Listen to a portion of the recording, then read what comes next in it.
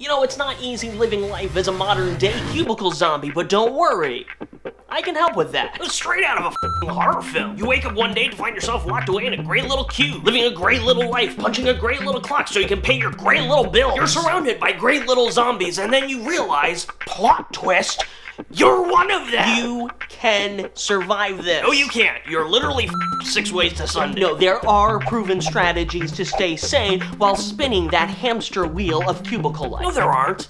I recommend drinking. And you know the blade arm on a paper cutter? It makes for a great weapon when the zombies come for you. No. You do not want to kill anybody. Kill everybody. This is not how to survive life as a cubicle zombie. You krumbine, this is the only way to survive life as a cubicle zombie.